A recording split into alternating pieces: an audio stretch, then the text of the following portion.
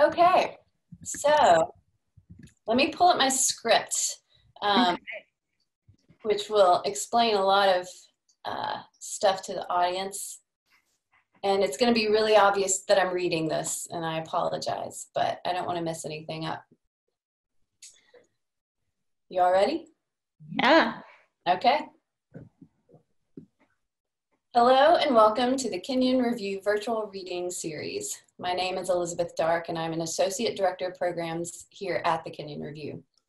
This afternoon we are honored to be hosting a virtual reading with Marcelo Hernandez Castillo, and we are grateful to all of you who are joining us for this event. In a few moments, Kenyon Review's Poetry Fellow Molly McCulley-Brown will be introducing Marcelo. Marcelo will then read for about 20 minutes, and then we will have a Q&A time with Marcelo. You as an audience member do not have access to chat right now. We cannot see you. We cannot hear you. Actually, I can see your names, but they can't. But if at any time during the reading you would like to send a question, you can use the Q&A feature at the bottom of the screen, and I will receive that. And I'll be collecting them throughout the reading to then bring to Marcelo at the end of the reading. We might not be able to get to all of them, but we will get to as many questions as we can.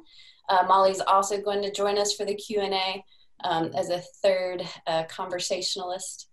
And before we begin, I'm going to try to use my share screen feature in case at any point you find that you want to purchase a book written by Marcelo. I'm hoping that you can now see my screen. Let me back out a little bit. If you go to the Kenyon Review page, kenyonreview.org, and then hover over events, scroll down to reading series, you will come to our reading series calendar, which includes a list of all of the virtual readings that we're doing in the next few weeks. But at the very top, you'll notice KR Bookshop. If this were here on campus, our bookstore would be in the back selling Marcelo's books. But since they aren't and we aren't, we've created this bookshop. And if you click on it, you can go to this page, which directs you toward how to buy the books. And all of the books of everyone in our virtual reading series are listed here for you. So please consider that as we move forward. Okay, and now I'm going to mute myself. I'm going to mute Marcelo, and Molly, I'm going to let you take it away with an intro. All right.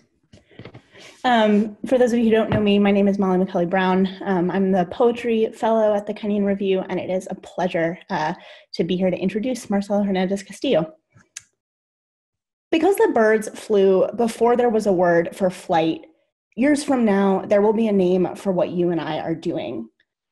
I've been thinking a lot lately in these strange and brutal times of these lines from the title poem of Marcelo Hernandez Castillo's first collection, the motion and meditation they contain, and their simultaneous knowledge of the limits of language and faith in its capacity to evolve and make sense of what might now seem unfathomable, unnameable, perhaps even unknowable. The writer Carmen Jimenez Smith wrote that Marcelo Hernandez Castillo's poems celebrate and reveal the contours of physical and historical intimacies, a feast for the eyes and heart. This is absolutely true, and it strikes me that maybe we've never needed such poems more. Marcelo Hernandez Castillo is a poet, essayist, translator, and immigration advocate. He is the author of Cenzontle, which was chosen by Brenda Shaughnessy as the winner of the 2017 A. Poulin Jr. Prize, published by BOA Editions in 2018, and which won, among other things, the Northern California Book Award, and also of the memoir Children of the Land, which was published in January by Harper Collins and named in Entertainment Weekly, The Millions, and LitHub Most Anticipated Book of 2020. He is a founding member of the Undocumented Poets campaign, which successfully eliminated citizenship requirements from all major first book poetry prizes in the country, and he was recognized with the Barnes & Noble Writers Award. He has helped establish the Undocumented Poet Fellowship, which provides funding to help curb the cost of submissions to journals and contests for undocumented writers. A graduate of the Helen Zell Writers Program at the University of Michigan and the Canto Mundo Latinx Poetry Fellowship, he has also received fellowships from the Vermont Studio Center and the Squaw Valley Writers Workshop. He teaches at the Ashland Low Residency MFA program and teaches poetry workshops for incarcerated youth in Northern California. Please join me in welcoming Marcelo Hernandez Castillo. Hi, everybody. I'm not sure who is exactly out there or how many of you are out there because I can't see that. All I can see is the screen of me reading, which is kind of weird because it feels like I'm just reading to a mirror. And it is indeed a strange time to have a reading. I hope you are all staying safe, keeping your social distancing, and staying outdoors as much as you can for those of you who can. You know, every conversation that I've had with some friends recently that started a few weeks ago that we picked up again, feels like it's been a different conversation. We can't have the same conversation anymore, given you know, the state of the world right now. So I don't know where that leaves poetry. I certainly wrote this book, you know, far before any of this happened. All of these poems are far before any of this happened. Both of my books are far before any of this happened. And all of this is so new though, even though it feels like it's been, you know, 10 years since since the beginning of the year.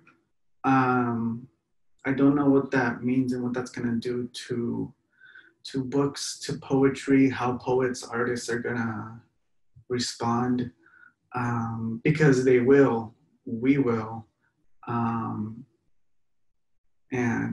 you know, I'm gonna be interested in seeing what comes of this. But certainly pretty terrified, I won't lie. I try to keep my hopes up and I try to encourage my family around me to keep their hopes up and find ways of keeping themselves busy. So yeah, I hope your mental health, you're taking care of your mental health and trying to find ways to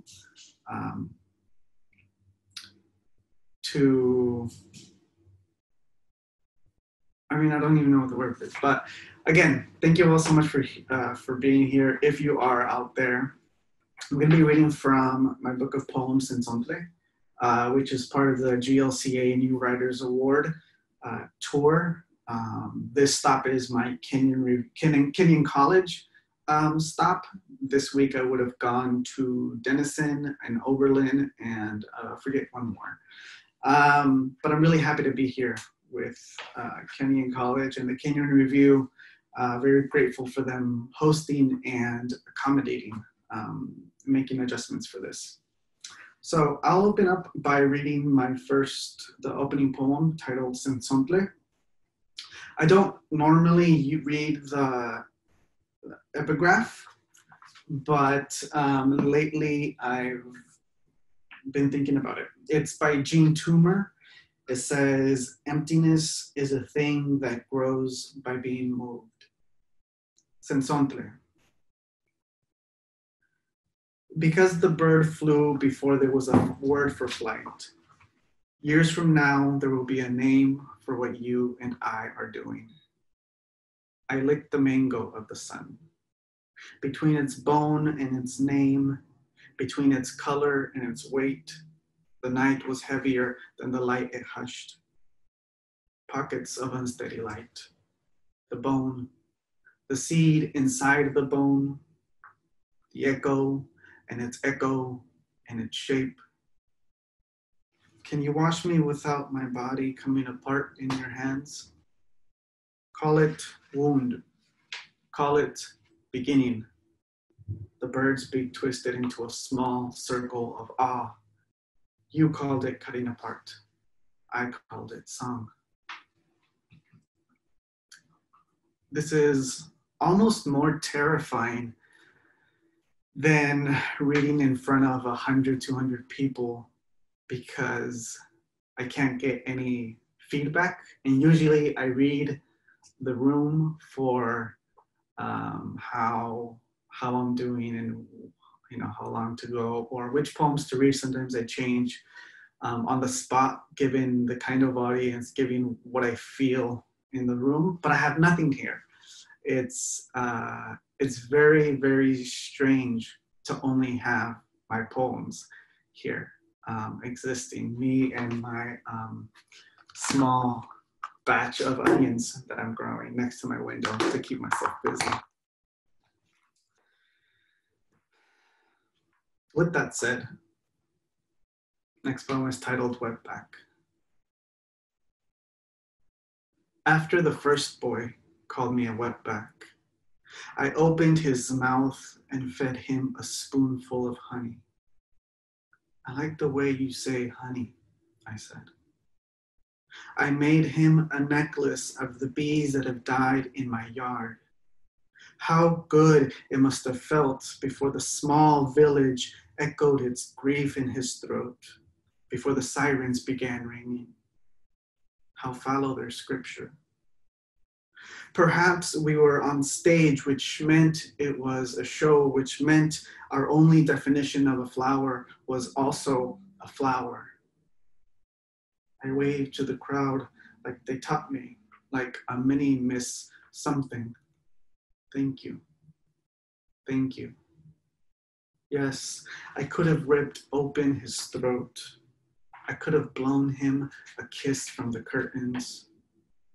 I wanted to dance by myself in a dark room filled with the wingless bodies of bees, to make of this our own Old Testament with all the same beheaded kings pointing at all the same beheaded prophets. The same Christ running through every door like a man who forgot his child in the car. But the lights were too bright. I couldn't hear him because I wasn't on stage. I could have been anyone's idea of pity. How quiet are prophets. Let my bare back remind him of every river he swam in. Miel and miel. I pulled the bees off the string and cupped them in my palm. I told him my Spanish name. There was nothing dry on my body, the lamps falling over in the dark of me.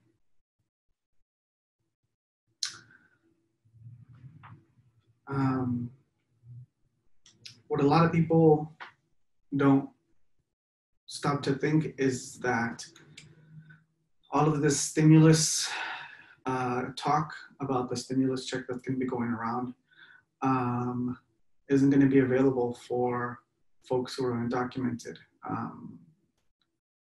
I've heard somewhere that it might be, but it's not too definitive yet. And yet, you know, these are the people who are essential workers right now, picking their fruits,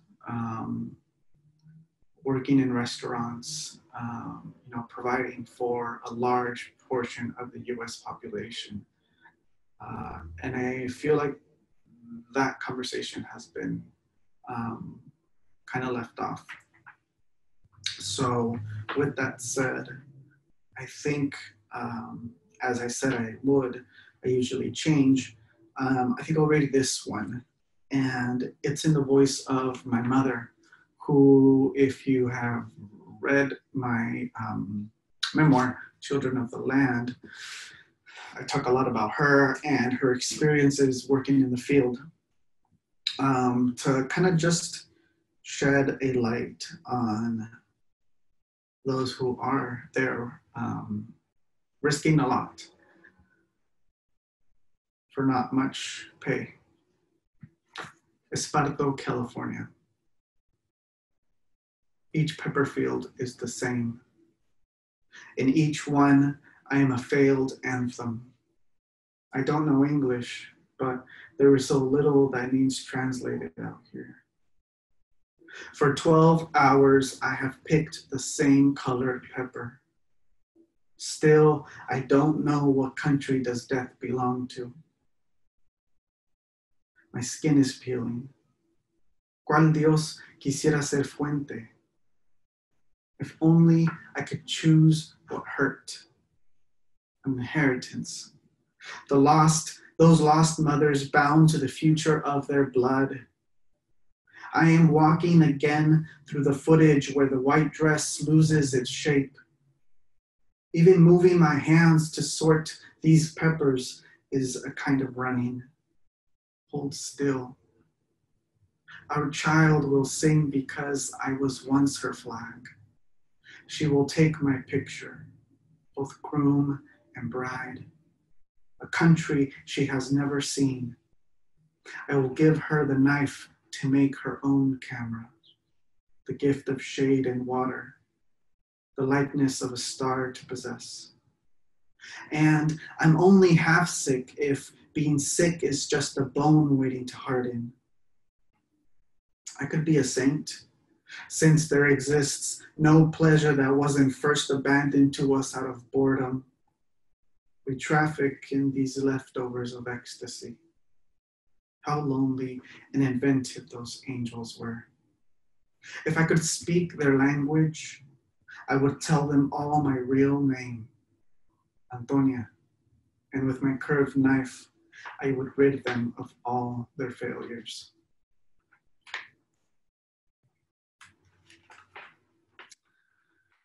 So after being gone from the US for 12 years, after having been deported, my father was finally able to return under some really extraneous conditions. This was still in the previous administration, towards the end of it, at the very end, otherwise he wouldn't even be able to be here. But I have a very difficult relationship with him and understanding what bridges my son is gonna make between he and I, or what bridge I serve between my son and my father. It is called Sugar. My father's hands split peaches in half and fed me, mouth and nail, salt and a little piss, always the leather, always my ass bleeding with welts, my ass purple with love, always the belt he called Daisy. And I said, hello, Daisy. And she said, hello. And he bent over the sink with his palms in his face. And he, the only tunnel of song for miles in any direction. The white belt. Daisy and Daisy and Daisy. And after it's over, we know we have both become men. Him for the beating and me for taking his beating. I love you, Daisy. My father's hands will love a man at the first sign of weakness. I am weak, therefore I gather that he loves me. Their suffering was our suffering. They peeled the skin off a lamb which was still breathing. I remember its cry, but not the birria we made from it. His hands were two doves courting the lamb, which was also a dove in its thrashing.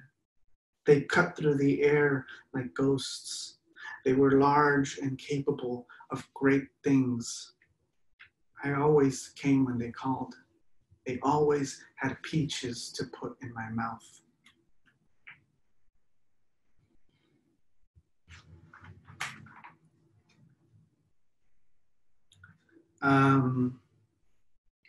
Again, I don't know who's still there. I don't know how many of you have logged off already. Listened to the first few poems and left. I hope you're still there. I hope that these virtual readings, which I've seen a few from other poets who they have done. Okay, I just got it. And I really enjoy them.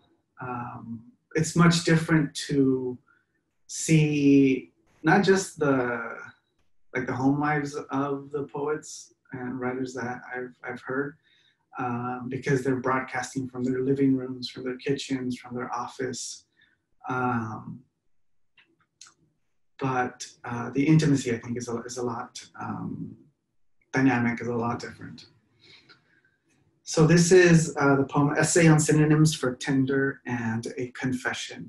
And shout out to Canto Mundo, because this poem was written during my workshop, my second workshop in 2015 in Austin, when they had it there in Austin.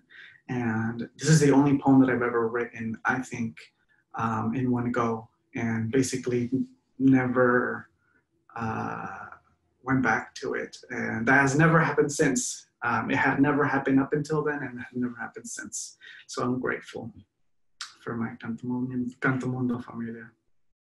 It's for Sandra Maria Esteves, who was the workshop leader. Essay on Synonyms for Tender and a Confession. Color it all blue. My father and my father's father and his, Marcelo, Marcelo, Marcelo. And all of us in one suitcase that hasn't been opened. I haven't been opened. And I say to my father, I want to be all pink, for one day to name each part of me after the names of my mother's lovers, to throw my head back and dance like someone pretty, or just hold the shame in my hands. And sometimes this doesn't stop me. My name, a 200-year-old word for please, as in, please let me open the suitcase, as in, please let me play whatever is inside. And sometimes my name talks to me. It says, you ain't shit. It says, I could send you flowers, but what's the point if they will still be flowers when you get them? It says, even the priests are lonely.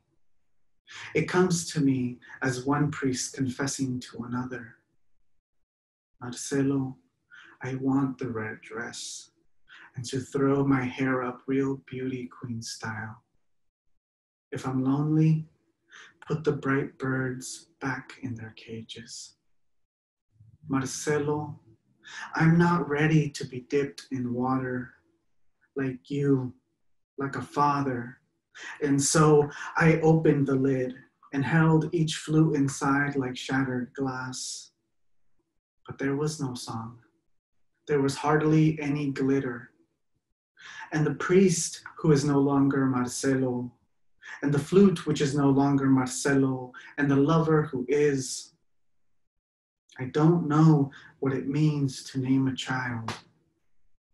When he said my name, I opened his eyes. I played the song. Neither of us knew how it ended. We would have paid anything at all to make it stop.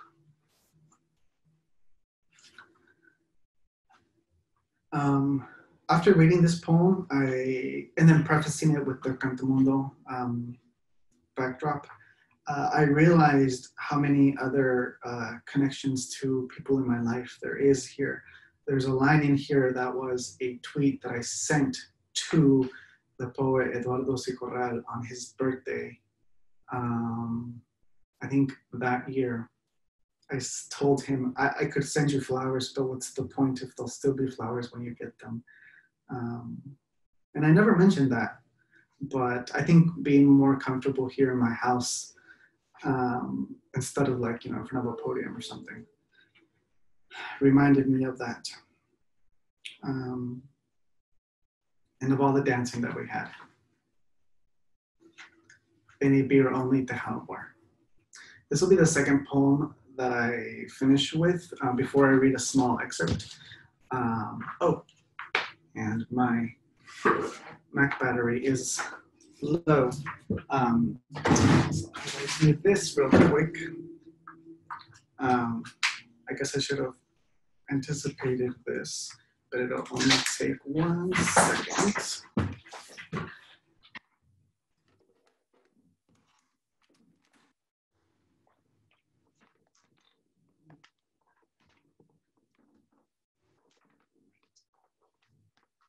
Thank you for your patience.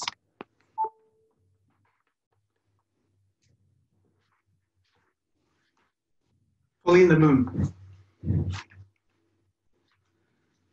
I've never made love. I've never made love to a man. I've never made love to a man, but I imagine. I imagine pulling the moon. I imagine pulling the moon out of his brow, pulling the moon out of his brow and eating it again.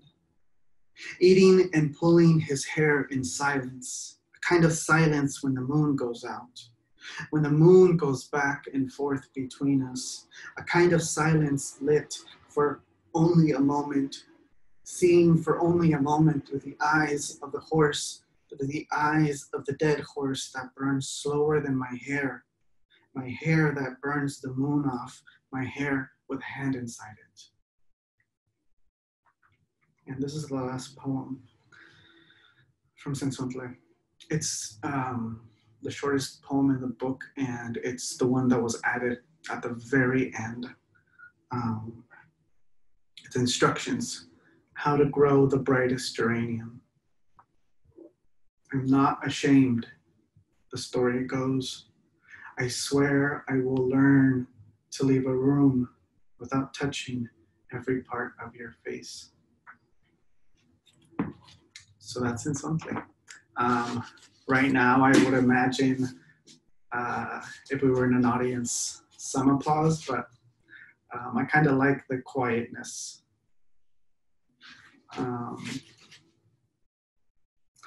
So for those of you, just a little a brief background to this section. My mother returned to Mexico after being here in the country for decades, almost 30 years, on and off, because she was just tired of the immigration system, tired of waiting, tired on Congress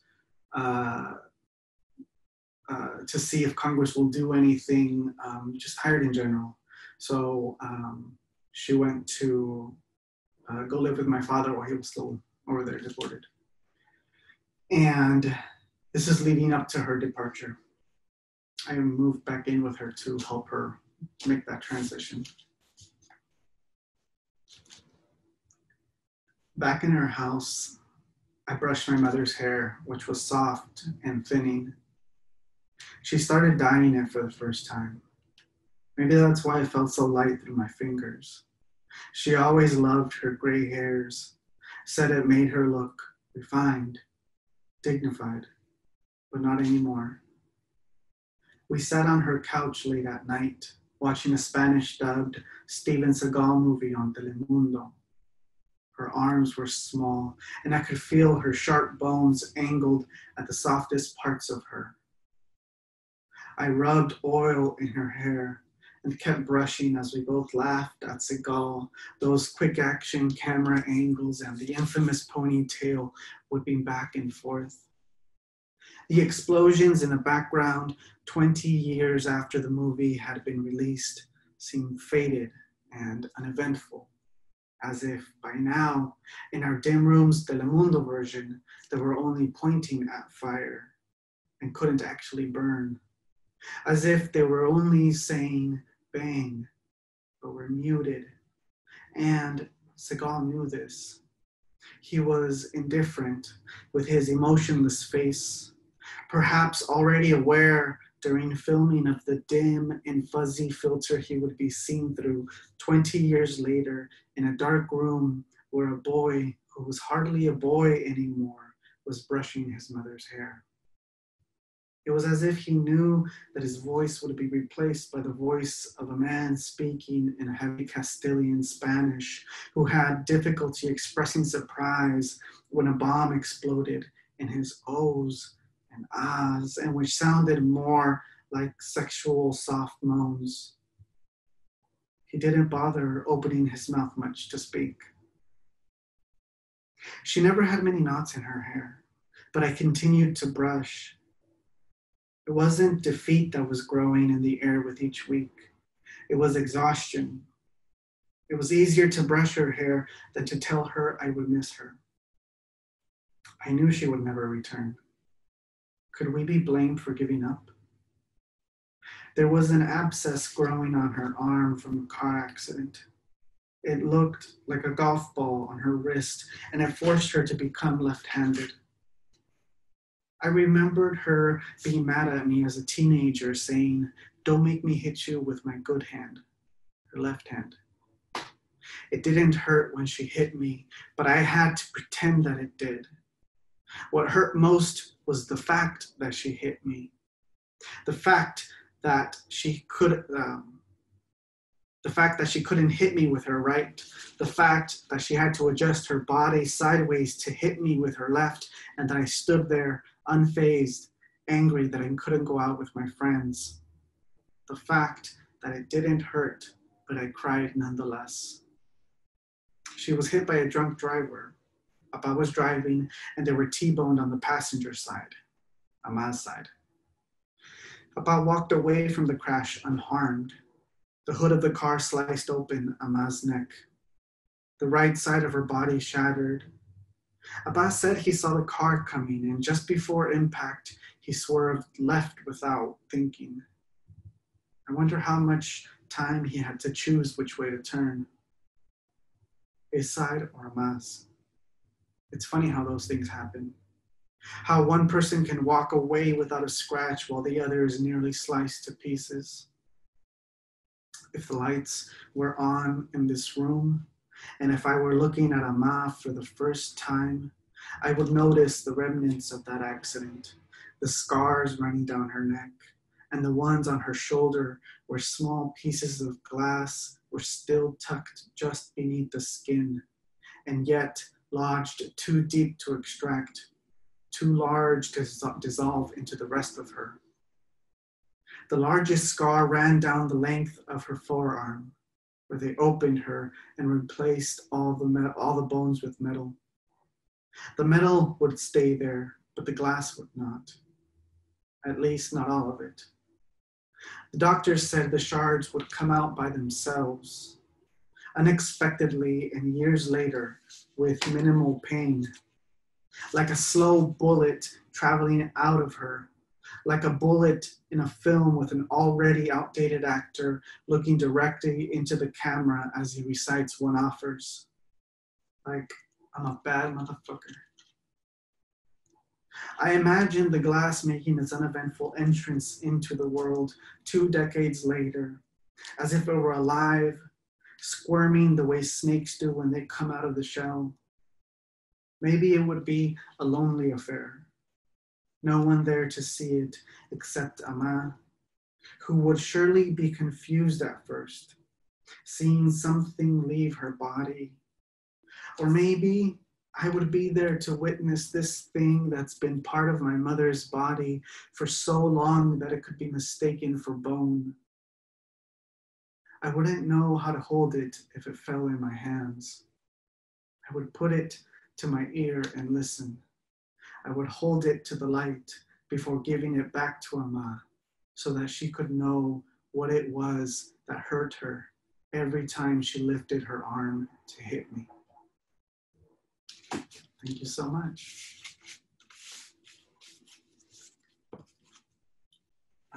So I believe now the format is going to be opening it up for a brief discussion compiled with some Q&A from people logging in as well as people who have sent it in before.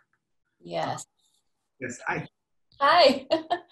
I need to tell you while I try to figure out how to get my camera back on, I'm getting a lot of clap, clap, yay, thank you, finger snaps.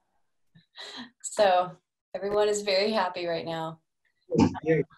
Okay, there I am. Let me grab Molly as well.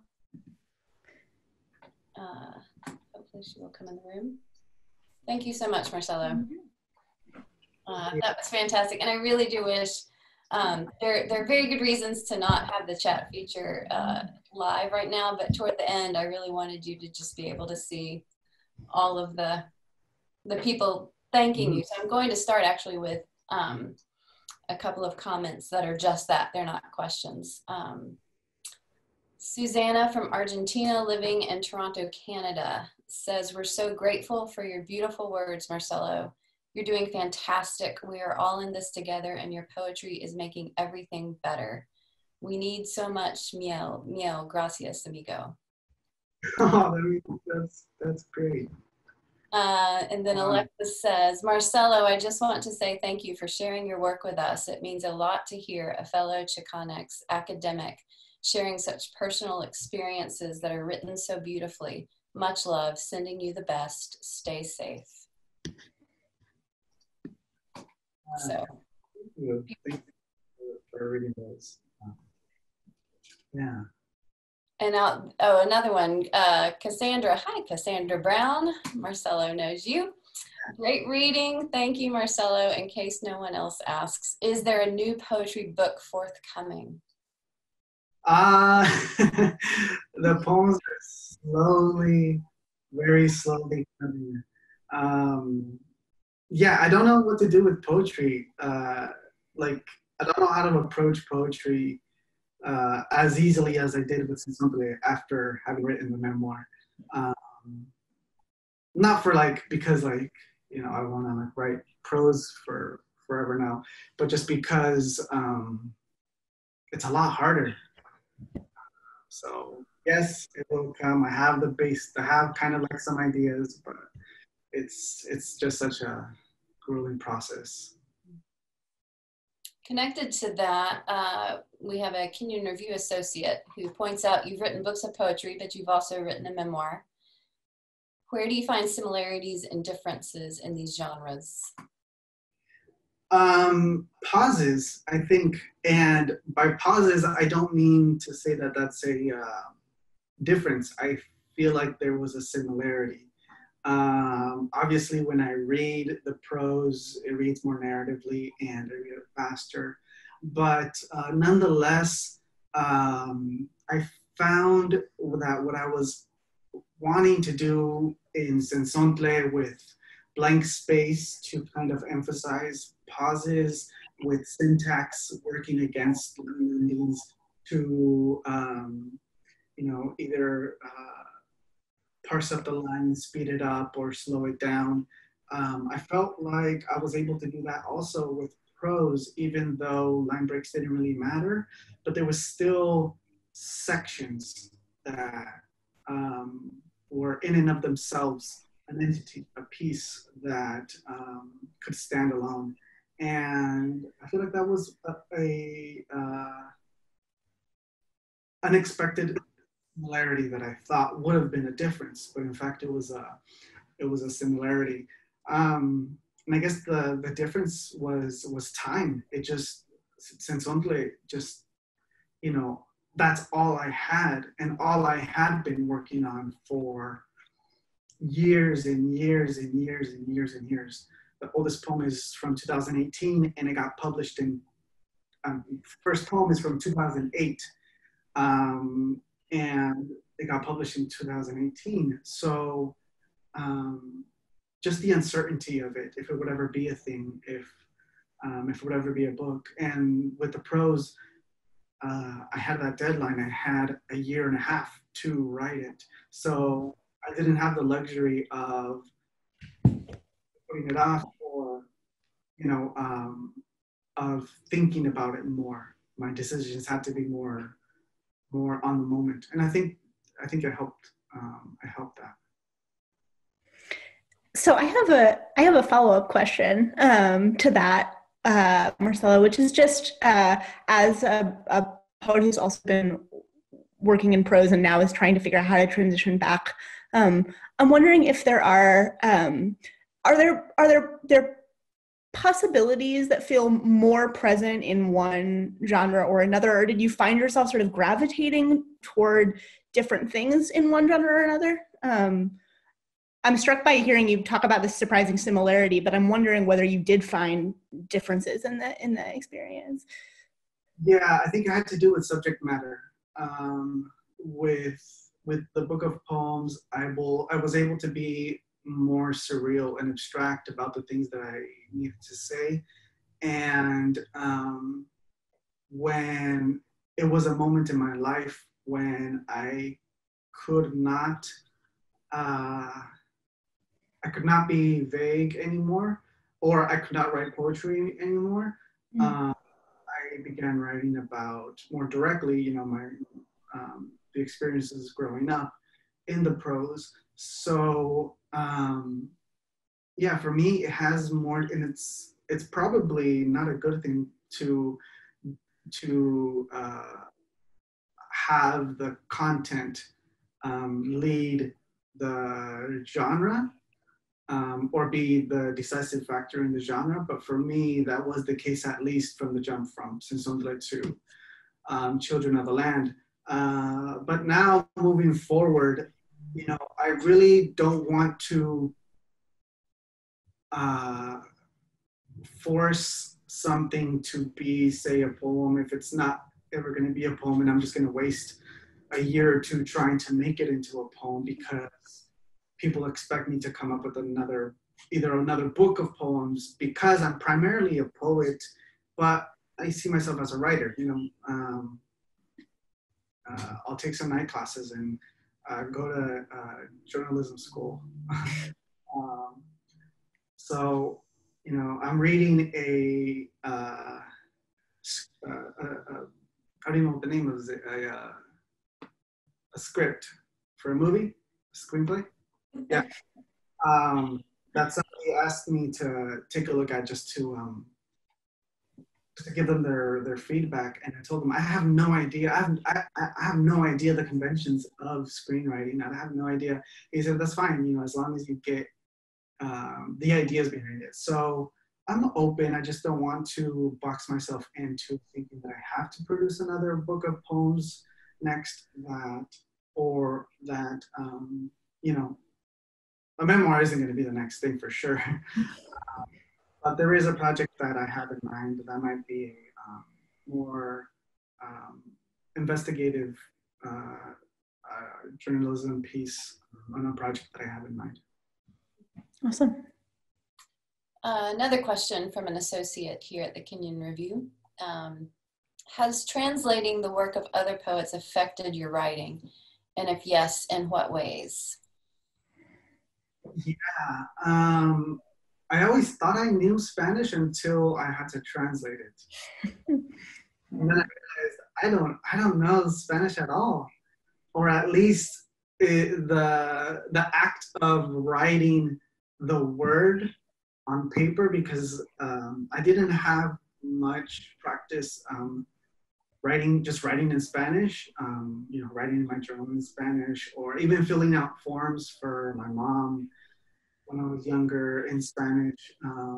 There wasn't too much exposition there. It was just like either yes or no, name, date, address, and so on. So when I started translating and kind of like thinking Spanish, it was the first time that I wrote certain words in Spanish, and it just like freaked me out, because it was like having the mind of an adult, but the surprise of like a kid.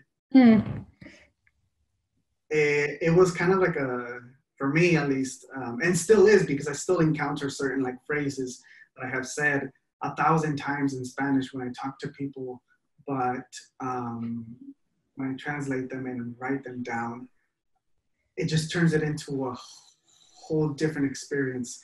And I think that especially has made me reconsider a lot of the choices that I make in my writing, and whether I want to, what direction I want to approach, you know, the Spanish in my writing, whether it's including the Spanish without any context, and expecting my reader to pick up on that and to do the translating themselves, or providing the context but still having it in Spanish. All these questions that kind of are around the workings of the relationship between the two languages. But definitely, I'm definitely really, it has really affected me. A professor has written in, my students discussed your decision to frame several poems in your collection as plays or television scenes. For example, musical in which you and I play all the roles, and nuclear fictions. Can you talk about the choice to write about your experiences in your relationship as an immigrant through that frame? Yeah. Surprisingly, I don't think I've ever been asked about that particular aspect of the book. I've been asked about the popular cultural references. You know, there's lines by Lana Del Rey in one of the poems that I read, the essay on synonyms poem. And there's a lot of references to like kind of like the TV family, the like this heteronormative 50s nuclear family, and how that plays into, you know, my idea of assimilation and the stakes of assimilation, and how differently that was approached by like my parents versus me, of the first generation immigrants. You know, the framing of plays, shows, of role playing in general, that the title of that poem in which you and I play all the roles. It's the performative nature of those roles, and the fluidity of that performance, that I think I was always going towards. And even in Children of the Land, there is references to a lot of entertainment, popular culture, late night talk show host, because and this is directly affected by two of my good friends, Susie Garcia and Rob Bruno, who have really been foundational in my understanding of how we can understand ourselves through popular culture. So for me, it's always been that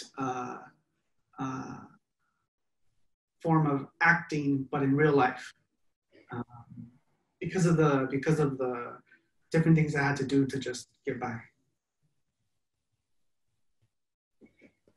Marcelo, I was really struck hearing you read, having spent so much time just with the collection on the page, with how musical the poems were read aloud, and how much a kind of auditory experience of them really deepened my relationship to the text. And I wonder, are the kind of sonics of a poem front and center for you as you're writing? Are you thinking more about it as a visual thing? Are you thinking more about the narrative propulsion of it? Like, what tends to be the sort of first and the dominant force for you there? And maybe those are different things. Maybe it changes poem to poem, but.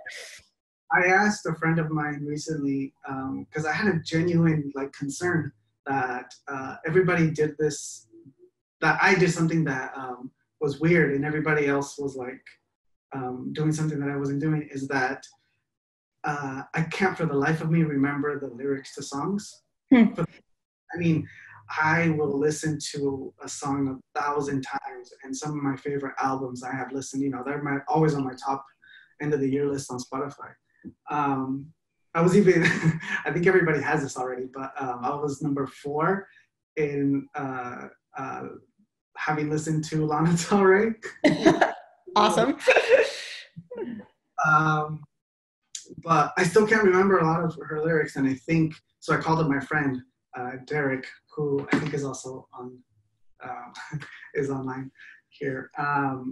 Do you listen to a song primarily because of, as you say, sonically, because of its melodies, or because of its lyrics? And you can't say, oh, because of both. It has to be one or the other. And he said, well, for the tunes, for the melody, for the music of it, the lyrics are boring. And it made me realize, yeah, that's how I also approached a lot of the poems in Cenzontle. And when I'm journaling, or when I carry my my notebook around and something comes, it's always not what it's saying, but it's always how it's saying it. So when I'm reading them, and as like you say, when you, as you were hearing them, reading them, I'm not thinking of anything else in my, literally, there's nothing else in my mind except how to deliver them sonically. How are the musical qualities of, inflexes, and how to raise my voice, how to lower my voice, all of that. Yeah. I'm comforted by that as someone who can't write unless she can walk around a room and say things out loud to herself. That is a comforting answer. Yeah, I had to speak a lot of things out loud too, but a lot of times I'd be in a cafe or something, so I'd have to not speak so loud so I wouldn't look like I myself. Just the person in the corner whispering quietly to their computer. Well, now I think we're all talking to ourselves quite regularly. Me. This is a question for both of you, since I have two poets in the room and more in the audience. But the question that we've received is, and I think this will be our last one because we're wrapping up the hour here. And I'm sorry for those of you who we didn't get to, but this sounds like a good one. Have I said enough? Leave it. How do you feel your role as a writer, a poet, is affecting the way you walk through these days of COVID-19?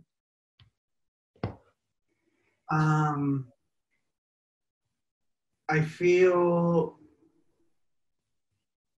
ashamedly guilty that I'm not more productive than I wanted to be. And I think we talked about this a little earlier. Walking through the world, either half kind of with this hint in the back of my head that somewhere down the line, this has to somehow figure into my work, or what we were doing around this time. Similarly as other poets, as what happened to poetry, to writing in general after, say, 9/11, how we responded to what the state was doing to overseas, the atrocities that were being committed. So for me, I'm trying not to let that be the case. I'm trying to, for once, not be a poet, not be a writer, not be expected to remember all of this, to detail all of this. Maybe I just want to forget. And I don't know if that's the best of here, but later on, if it's going to show up in your writing, it's going to show up in your writing, no matter what, right?